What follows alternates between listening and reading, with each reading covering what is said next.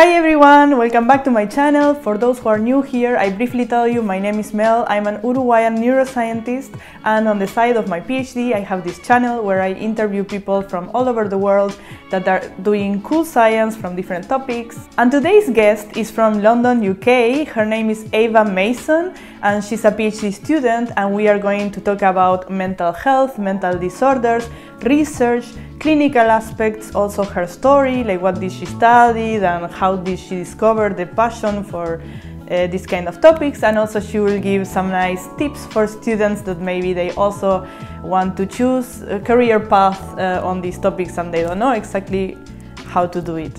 Also, Ava has a YouTube channel about all things mental health and student life and tips, so I also invite you to check out that. Hi Ava, welcome, and it's very nice to have you here. Thank you so much for giving time for this. Thanks for having me, I'm really happy to be here.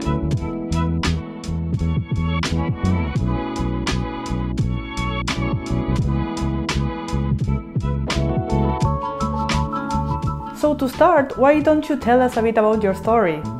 Firstly, I did an undergraduate degree at the University of Nottingham in psychology, and then I was considering doing a clinical doctorate, so I tried to gain kind of as much clinical experiences as I could, because it's quite competitive to try for that doctorate role, so you need quite a lot of clinical experience in different mental health settings.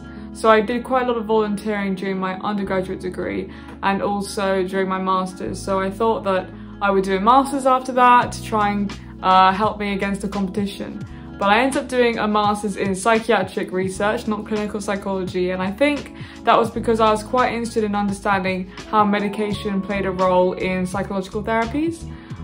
So I did a master's at King's College London in Denmark Hill campus, and I really enjoyed it. And I think when I did the psychiatric research masters, I really understood a lot more about the research and academic career path, and that's what kind of got me interested more in a research career.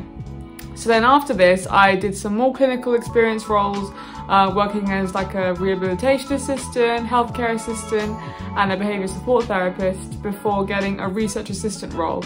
And I got this within King's College London in the same campus I had done my master's in. And then I kind of applied for different PhD programs and decided that I wanted to pursue more of a self-funded PhD program so I could propose my own project. And I ended up being successfully admitted to University College London, and I'm going to be starting there in a few days. Sounds great, congrats! Also, I would just like to add that I have lived in London all my life.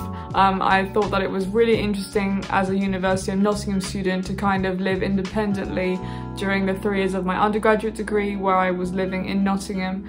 It was such a great place to live, especially as a student, because of the student life there and the social aspects. And I would probably consider moving out for a bit of time in the future, but for now, and I'm definitely going to stay here for the time being. Yes, I can imagine London has everything, basically a lot of opportunities, so it's always a fantastic choice. And within this field then, what are your interests, or which topics are your favorite? I'm just interested generally in schizophrenia as a disorder.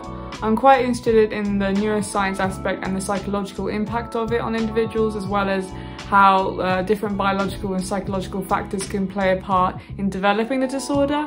I've also been interested in PTSD for quite a while and trying to understand how flashbacks and kind of the positive symptoms of PTSD are related to the kind of delusions and hallucinations that you can have with schizophrenia. They're quite similar symptoms, and I think I've always wanted to understand how they might differentiate or how they are quite similar to each other.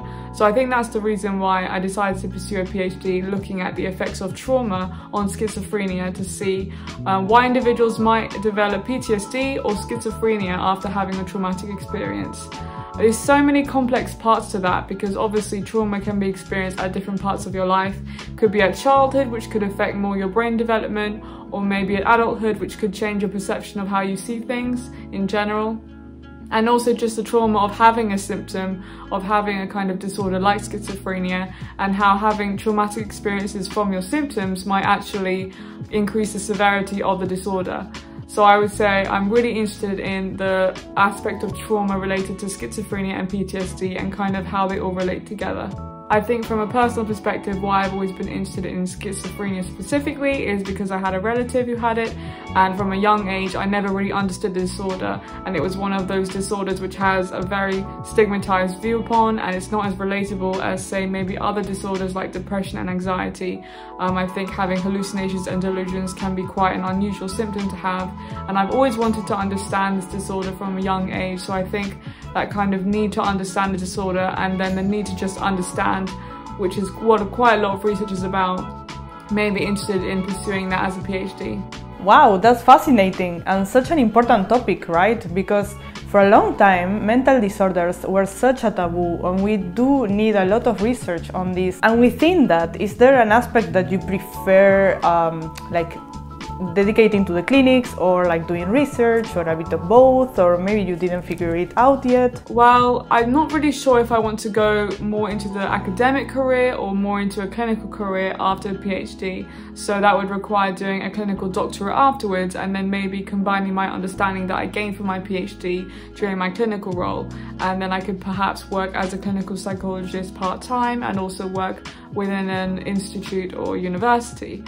I'm not really sure. I think that this is something that will come in time from my PhD, seeing where my strengths are, whether that's communicating with individuals, whether that's during the recruitment of participants and being able to talk to participants more, seeing whether that kind of clinical experience is one of my strong points, or if it's just the research side of writing a thesis and whether I'd more like to go into a research career afterwards. But I think from my point of view, being able to get a greater understanding into schizophrenia as a disorder, seeing how trauma plays a role in that, could really help increase and tailor interventions to make them more successful in this participant group.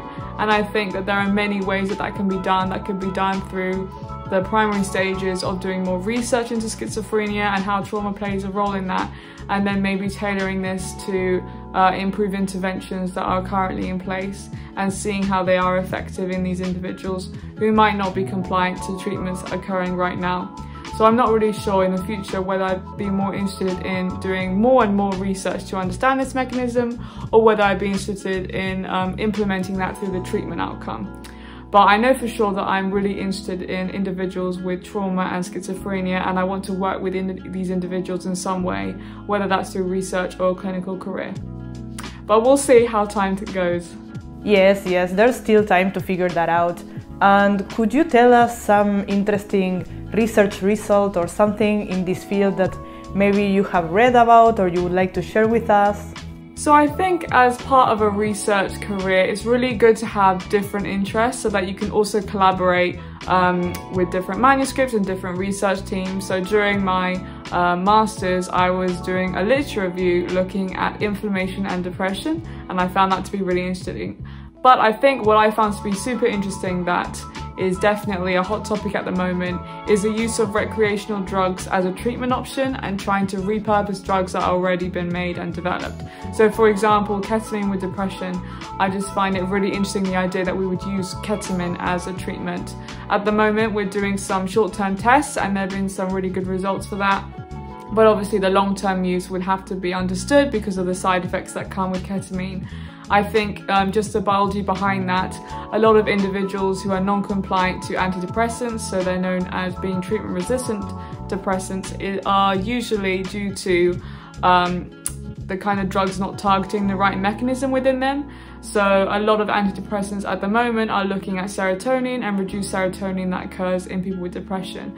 But there aren't that many treatments into glutamate and the role that glutamate has as a neurotransmitter within depression. And that's something that ketamine targets. So that's the reason behind looking at the recreational drug of ketamine for depression.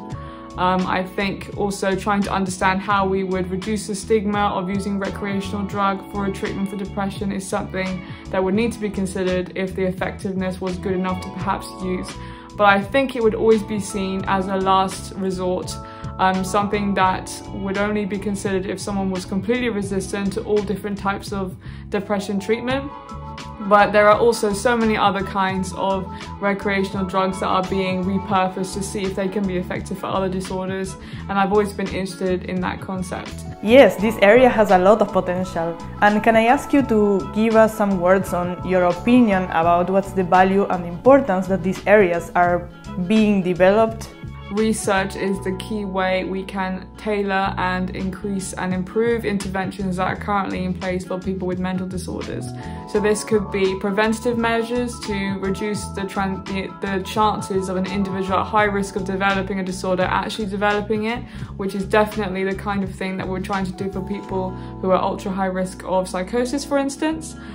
Research can also tailor interventions and try and understand why people might be resistant to one type of intervention and not another, whether that's a psychological therapy type or whether that's a medication. It can also help improve medications out there and improve therapies. Not only is it to increase the effectiveness of the treatments, but it's also to better understand the individuals who may have the disorder and understand how complex the disorder really is. There are so many different factors, whether that's environmental, biological, psychological, that can cause an individual to elicit symptoms of a disorder. And it's really important to understand that each individual is an individual who has gone through completely different kind of biological experiences and environmental differences. And our understanding of the disorder is really what will generate how we look at a person and how we can tailor their intervention specifically. And also to reduce the stigma of a disorder in itself. So being able to understand a disorder as a research community means that we can then convey that knowledge to the general public, and reducing stigma for an individual means that they may also have a better quality of life because of the way they're treated by others, not just about the treatment they receive. Yes, definitely, I agree. I also want this opportunity to ask you if you have any tips for students that maybe they are watching this video and they want to pursue a path similar like yours. Do you have any advice that you would like to share? I think the biggest tip that I would give as someone who has constantly faced rejections throughout my whole academic career until now, and I'm sure I will do in the future, is to just not give up. Only you know your potential and only you know what you are capable of, and there will always be someone who thinks that you might not be good enough or who rejects you from a certain application. But you really need to be able to trust yourself and always try and stay as motivated as possible and not let other people stop you from pursuing opportunities, because the one thing you'll regret when you look back at that time is the fact that you didn't pursue an opportunity or you didn't try as hard as you could, even if you do end up getting rejected. I think for me, one of the things that I've always looked back on is thinking, could I have done more? And if the answer is yes, then really that's all you can do. I know for sure that there have been academic staff in my life who have told me not to pursue applying for King's College London or even University College London, and I think if I'd listened to them, I never would have tried to pursue those opportunities, wouldn't have been able to get a research assistant job, wouldn't have been able to get on the Masters or even the PhD, which is something that I was able to try and fund myself and also just apply to as many different opportunities and communicate and try and email as many supervisors as I could in order to get that chance for myself. So I really did have to rely on myself, and a research career really does rely on your resilience. So I think it's important to give yourself credit, knowing that you try the best you can. Some things are always going to be out of your control, but if you do the best that you can and you give yourself all the opportunities that you can, you really can't hate yourself for not doing enough. So I would just say stay motivated and try and make sure that you make your own opportunities and pursue the ones that are out there as much as possible. I think also it's important to know that there is no rush. There is no one saying that by a certain age you have to have achieved a certain goal, especially in research.